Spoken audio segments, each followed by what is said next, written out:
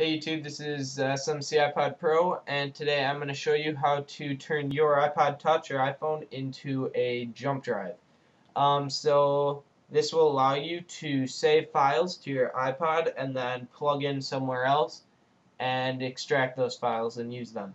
So what you're going to have to do is go into Cydia. So this will take just a little bit to load. Alright, so now once you're in Cydia, you're going to go into Manage Sources, and you're going to install the Be Your iPhone source. So if you already have this, you don't have to do it, but if you don't, you're going to hit Edit, Add, repo.beyouriphone. Oops, messed up.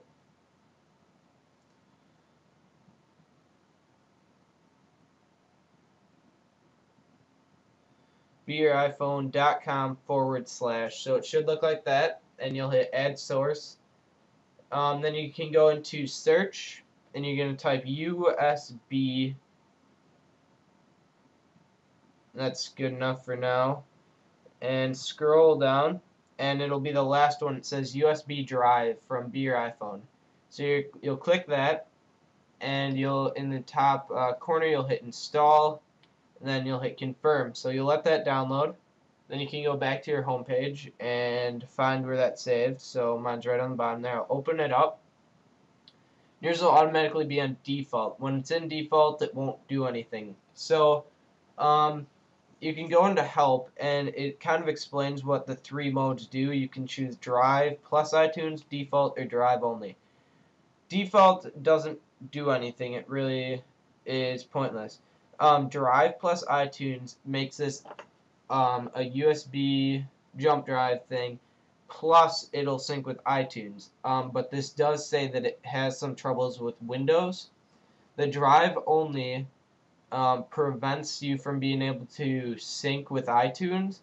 However, it's proven to work with Windows computers to transfer stuff.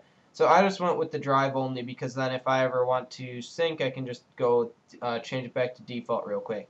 But what you're going to want to do is let me delete this one. You're going to click Create Disk, and you can change the name. So I'll do for video. Alright, and I'll hit Save, and then I can go and you can adjust how much you want or how big you want it to be. And it says how much available space you have and stuff. I'm just gonna make it small, like 300 megabytes.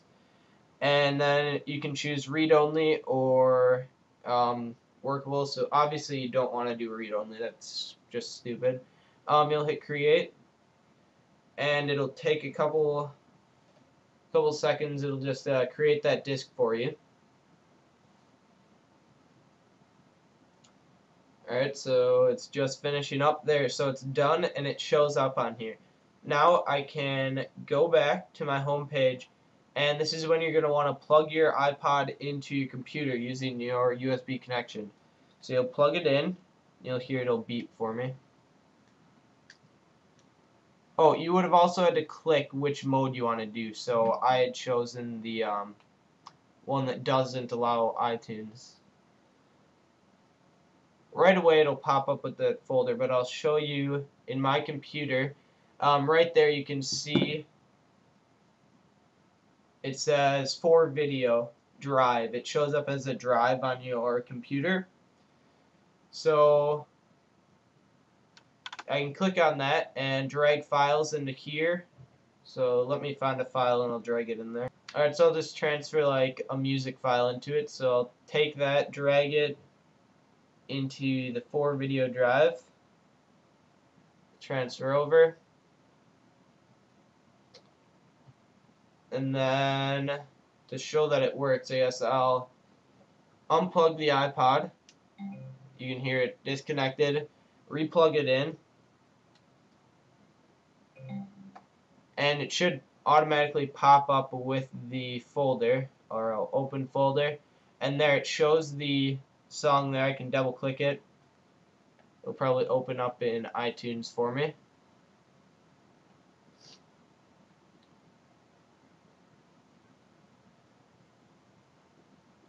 So yeah, basically if you don't have a jump drive, or if you just want to, or if you carry your iPod with you everywhere and not really a jump drive and you want to transfer a file to a different computer, this works easily. So I recommend this application. So please rate this 5 stars and comment. There you go. It popped up in iTunes for me, so you know that the file is real and stuff. So yeah, so it's a cool application. Please rate this video, comment in the bottom section, and please subscribe to my channel. It won't take you away from this page if you click that yellow button above my name. So please subscribe. Thanks for watching.